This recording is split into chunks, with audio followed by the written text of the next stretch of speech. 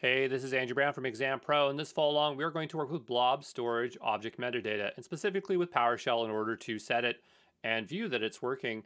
So what we're going to need is an environment in order to run PowerShell. So we're going to do it in Cloud Shell. We'll expand that, and you'll have to be on PowerShell mode. If this is the first time you're running Cloud Shell ever, you might have to accept for a storage account. So it might say like create a storage account for this, and you just say yes. Notice here that it's running install module for you for Azure. So, if you're doing this on your local machine, and you can do this if you have Windows installed. So the idea is that you would open up PowerShell. So I type in PowerShell.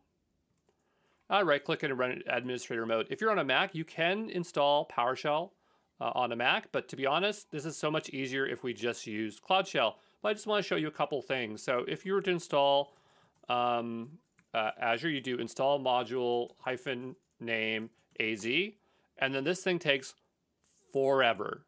Like, I swear to you, it takes forever, and that's why I don't really want to do it this way. Let me just bump up the font here to 24. And so we just say yes to all, and we'll let that install in the background. But I just want you to know that that's how you install all the Azure commandlets, because it's very useful to know. And we do it a couple times. I actually do it in one, and we have to wait, and it takes forever.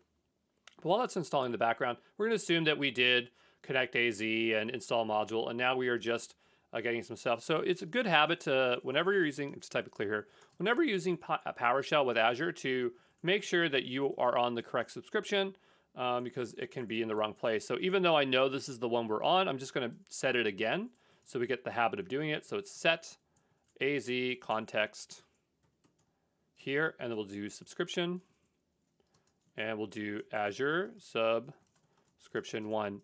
And so that will make sure that that is explicitly set. Now we want to get access to the resource group, and of course we could easily do this through the console, but I want us to learn some PowerShell. So I'm going to make a new tab here, and what we'll do is make our way over to storage accounts, because we're going to need a new storage account for this. We'll go ahead and hit create. And we will make a new resource group. This one's going to be called my blob metadata. And we'll say blob metadata 88, whatever, doesn't matter. As long as it's not used, we'll hit review create. And we will create it here. And we'll give it a moment here so we can go to the resource group. So there are a few things we will have to type in. That thing will be done in a moment. So we'll need, just type clear here. It always messes up. I'm going to expand this because we really don't need anything in the background. So we want $resource group equals, and then whatever we called it. So my metadata blob, I think, or my blob metadata. My blob metadata. And we'll hit enter. Whoops, that is not what I want. I want an A on the end there. And then we need the storage account name. So here it will be called, go to the resource. That is the name right there.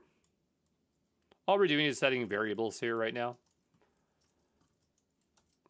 And it's not copying properly because you have to right click. You can't use hotkeys there. Why? I don't know. We'll do storage key equals, and the idea is we are going to fetch our storage key. So we'll do AZ storage account key resource group name, $resource group, and then name, $storage account. I just noticed that I spelled that wrong. I'm just going to hit enter because I know that's not going to work. I just want to take this C and make it smaller. Go back here and do storage account. Hit enter, and so that will create that. Then we need our context, and we'll say new AZ storage context storage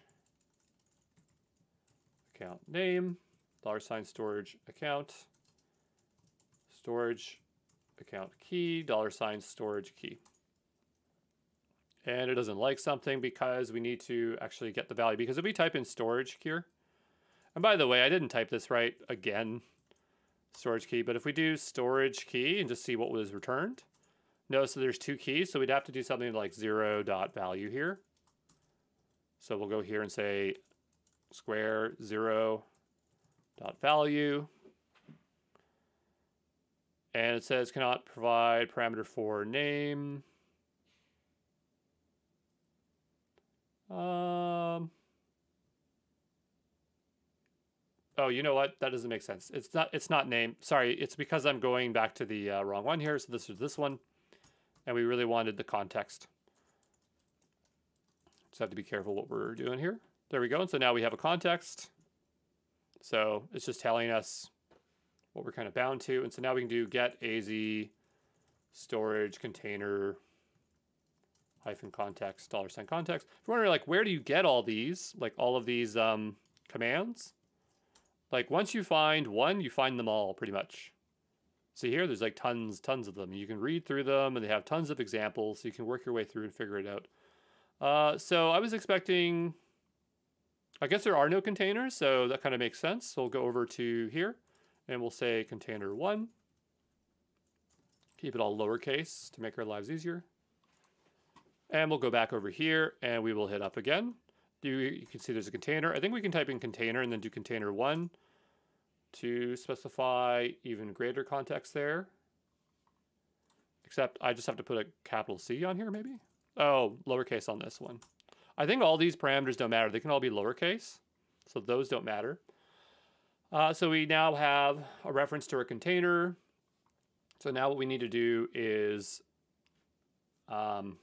reference a blob. So what I'm going to do is type in blob. And I think we'll have to upload something first, but I'm just going to type something for fun here. And so I'd probably do like an image. I have an image on our desktop that I've been using for a while. So data pipe webp is probably what it is. And we'll do container. It isn't there yet, but we'll see what happens if we do it and there's no image or thing uploaded. We'll do $sign context. And so it says, could not recognize that command. This happens a lot. It always has to be like something, like a verb or an action, and then whatever. So it's just saying the file's not there. We know that's the case. We'll go into our container, and we'll say upload.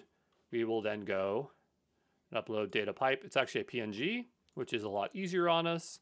We'll go back over here. Again, you'll have to upload your own file. It'll have its own name, so you got to go find an image yourself.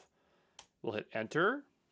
And so if we now type in blob, we have a reference to that blob. So let's get some information about the blob. So we'll say blob client get properties .value. And so we have a lot of information about the blob. Notice that there is no metadata right here. I think we can just get the metadata if we type in metadata. I don't think there is any metadata, so it's not returning anything. I'm just going to make sure I'm typing it right. I'll type something I know is there, like etag. Yeah, so it's just there's nothing set. So what we'll do is make some metadata. So we'll do metadata equals new object system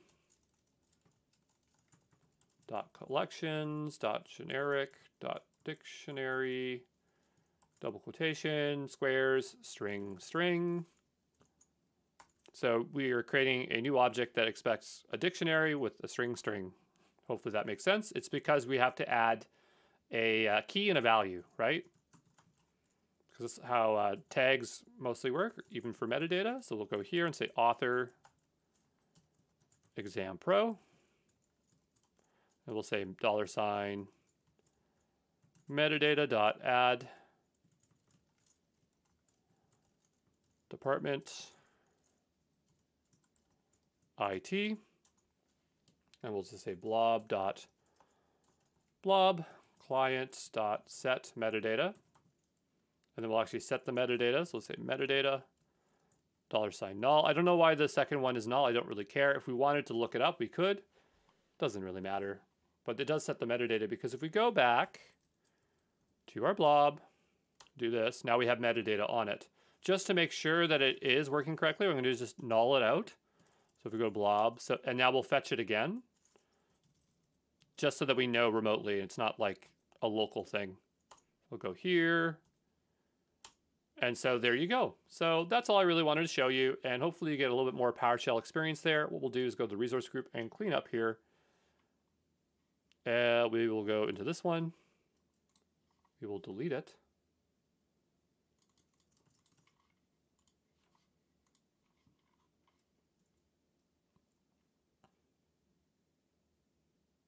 Give it a moment, and there you go.